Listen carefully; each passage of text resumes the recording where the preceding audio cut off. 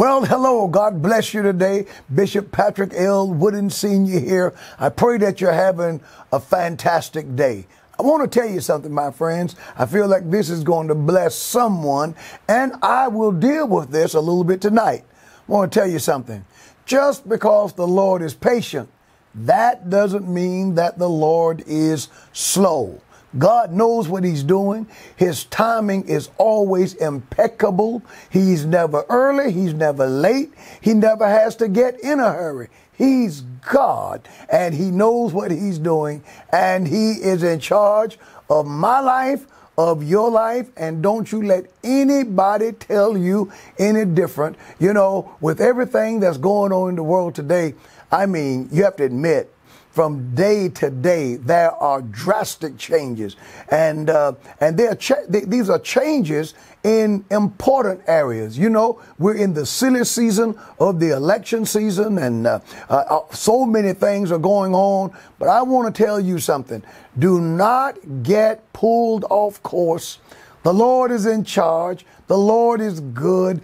God has not gone to sleep somewhere and forgotten all about us. He has not wound up the universe like a top and set it out to let it wind down on its own, but he intervenes. And tonight I'm going to be talking about some of the interventions that the Lord has made throughout human history, and how the Lord is going to intervene again, how the Lord spiritually is intervening now, and how the God of the Bible will intervene on your behalf and on mine. I feel that there's somebody watching today who is in need of a divine intervention. You need the Lord to step into your situation.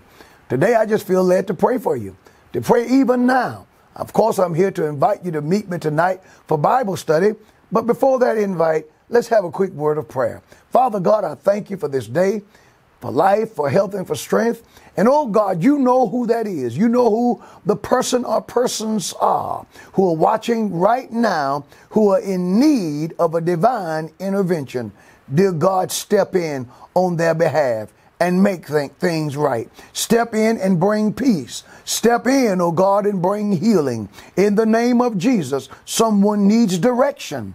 They're at an impasse. They don't know whether to go right or to go left, to sell or to purchase, to stay in or to step out. God, give them direction right now in the name of Jesus. And then, Lord, there's a peace that you give when you have spoken to a person and they know that they've heard from you. There is always an accompanying peace. So I speak peace to you in the name of Jesus. God, give you that divine intervention, and the blessings of the God of the Bible be upon your life in Jesus' name. Amen. Hallelujah. Hey, thank you for praying for me. Look for the Lord to intervene. And I'll tell you, the Lord is going to bless us tonight. I believe that the God of the Bible is going to awaken our mind and awaken our senses and even refresh us. There is a refreshing that takes place, and it happens when we get into the word of the Lord. So join me tonight, right here at the Upper Room Church of God in Christ. And for those who cannot get here, join me on Facebook Live, on YouTube Live. And by the way, thank you for those who watch, who are our new subscribers and people who have tuned in. You're so kind. I got a letter the other day from a lady, and she thanked me for the word of the Lord. And you know what? She sent a love gift. And here's what I love about the gift. She said in her letter, could you take this and apply it to the ministry of the church that is saving unborn lives? I want you to know we gladly put 100% of that gift into that ministry in the church. A young man stopped by the other day. He drove from Faison, North Carolina, and he came up here just last week.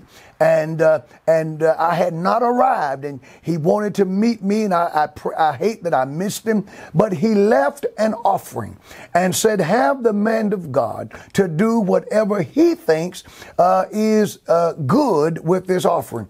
thank God we took the offering in its entirety and sold it into the women's work of our ministry, that souls might be won, that women might be encouraged, and that the work of God might continue in the earth as the Lord uses our church. So these are just two examples, and there are so many others of people who are writing us, people who are getting in touch with us, people who are sending love gifts, and we take them and we put them back into the ministry, because the whole purpose of the Upper Room is to do the work of the Lord. My friends, we must work while it is day, for the night cometh when no man can work.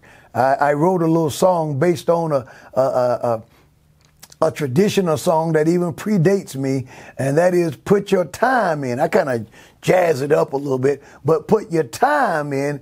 Payday is coming after a while. So we're putting our time in, and you're putting your time in. And tonight we're going to put our time in, whether we're here live or on Facebook Live or YouTube Live, for Bible study. You guessed it, Bible study. We are going to study the word of the Lord together. I'll see you tonight.